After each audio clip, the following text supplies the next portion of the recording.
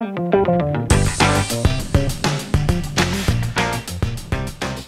I say bronchi, you say ectasis. Bronchi, bronchi. You don't have to get so upset now. Well, let's try it one more time. When I say bronchi, you say ectasis. Bronchi, bronchi. Okay, maybe not very interactive today. It's all right. Sorry for being a bit dry, but actually there is one variant of bronchiectasis called bronchiectasis sicca.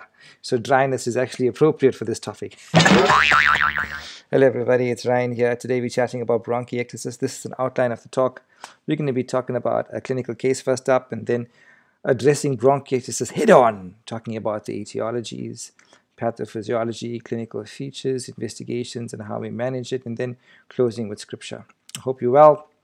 Here we go, everybody. We got a 51-year-old female complaining of dry cough predictive of thick, tenacious green sputum. Yucky! The cough is worse when she first wakes up in the morning. At this time, there are occasional streaks of blood in the sputum. Oh dear. Her cough began about 7 years ago and has been progressively worsening with production of more voluminous sputum. She currently estimates that her cough produces up to half a cup of sputum daily. She reports frequently requiring antibiotics for lower respiratory tract infections as well as sinus infections. Bilateral coarse crackles are heard in the lower lung zones.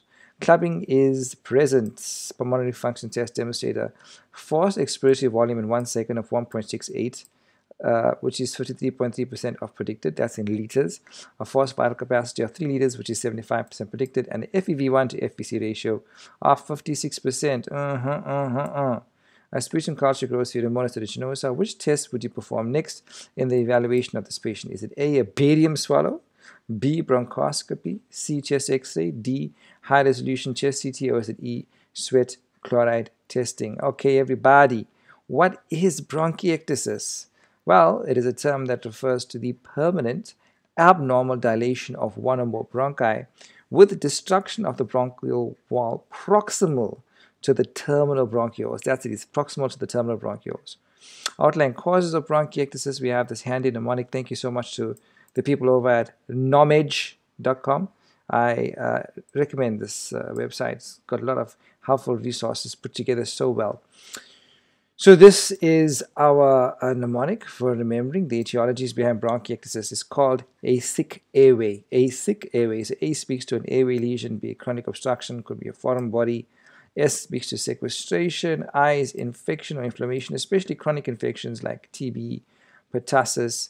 C is for cystic fibrosis, and K for Cartaginous syndrome. A sick airway. A speaks to ABPA, which is allergic bronchopulmonary aspergillosis. I speaks to immunodeficiencies.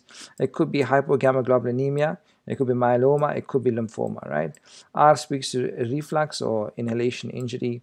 W is William Campbell syndrome and other congenital dyskinesia, ciliary dyskinesias. You got Mounier-Kuhn syndrome. You got Young syndrome. A speaks to aspiration, and Y is yellow nail or Young syndrome, right? So there you have it, guys. Etiologies of bronchiectasis. A sick airway. Thank you, knowledge.com. Okay, but remember, by and large, the most common causes of bronchiectasis are in kids, post-measles, post-pertussis, which is whoop, whoop, whoop, whoop, whoop, whoop, whoop, whoop, whoop, whooping cough. Whoop, there it is. In adults, it's obviously post-TB. Very, very common in our setting, right? Righty, let's move on. What are the types of bronchiectasis? It could be saccular or cystic, which is the most severe.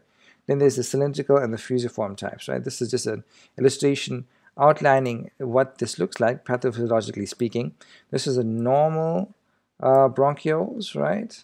And this is the cylindrical type. This is the varicose type. This is the cystic type, all right?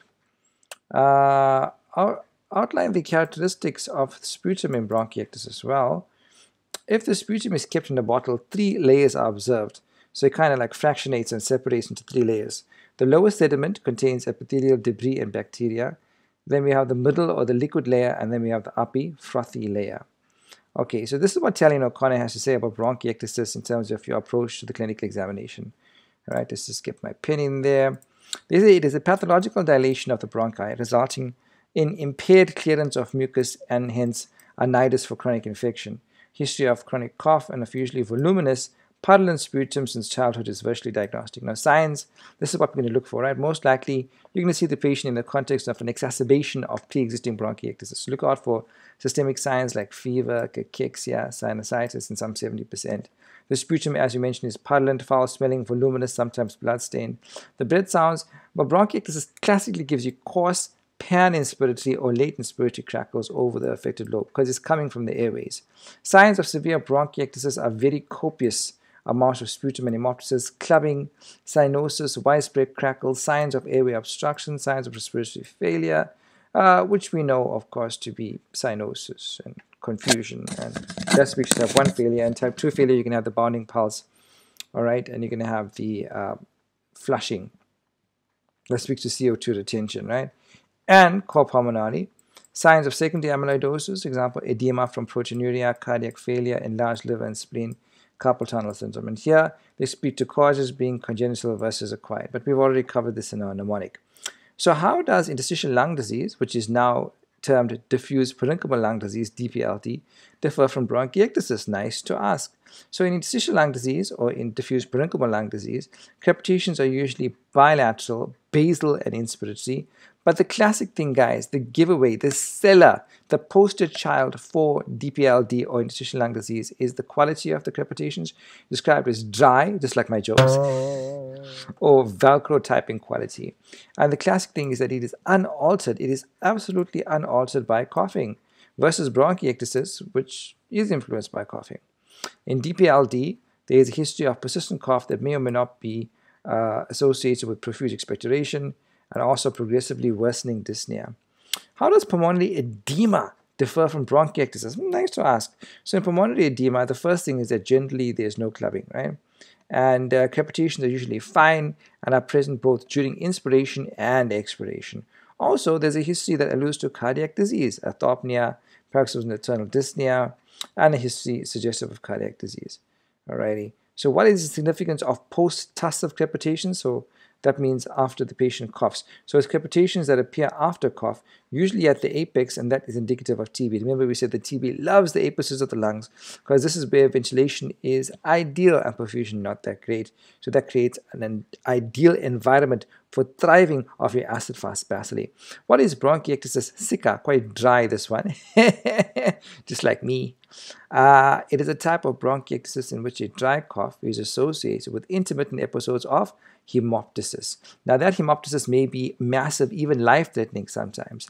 The bleeding occurs from the bronchial vessels and is common among patients with granulomatous infections such as tuberculosis, which has a predilection for the upper lobes. Alrighty guys, what investigations should be done in bronchiectasis? So the first part of call is a chest x-ray, PA view, posterior anterior view. What you're going to see is ring shadows with a clear center, so-called honeycombing. We're going to see examples coming up.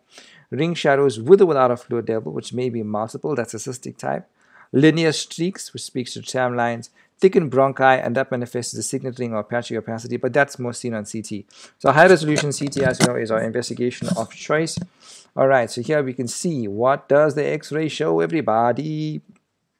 This is the X-ray PA view showing multiple ring shadows. Let's just get my pen in there so we can see. You can see multiple ring shadows, multiple ring shadows. That's cystic bronchiectasis involving the middle and lower zones of both lung fields, more so on the right than on the left. We can see that. This is bilateral bronchiectasis.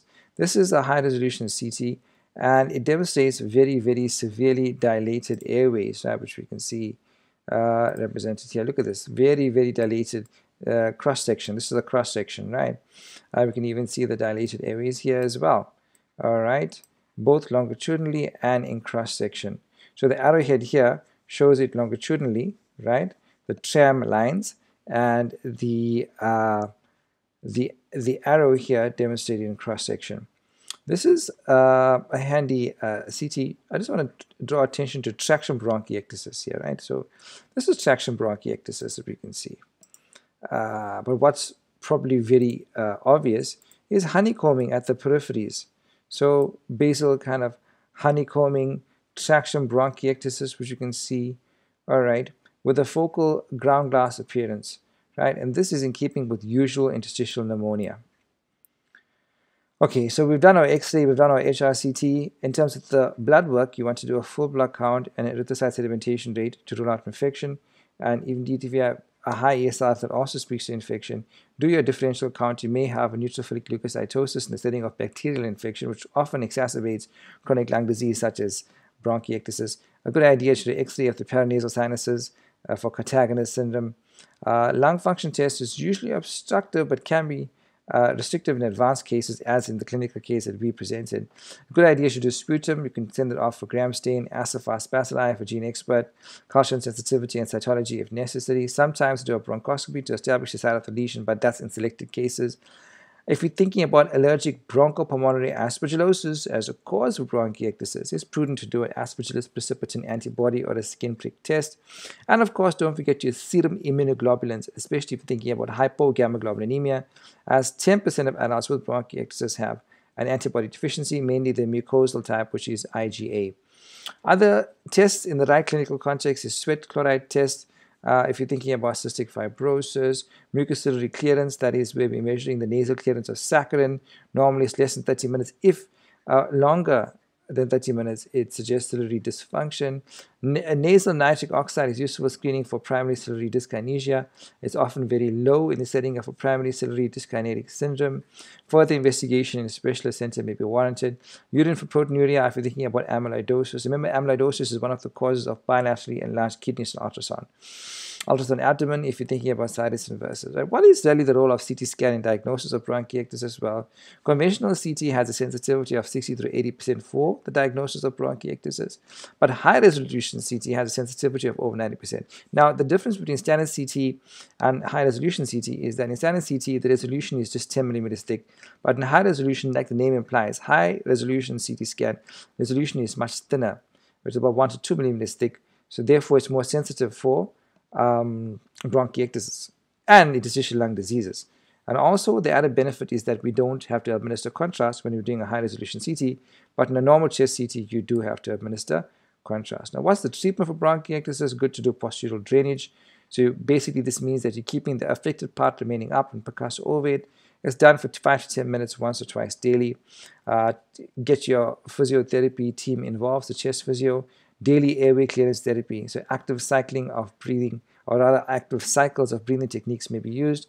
There are numerous devices to assist in this, which provide some kind of PEEP, which is positive expiratory pressure with or without airway oscillation.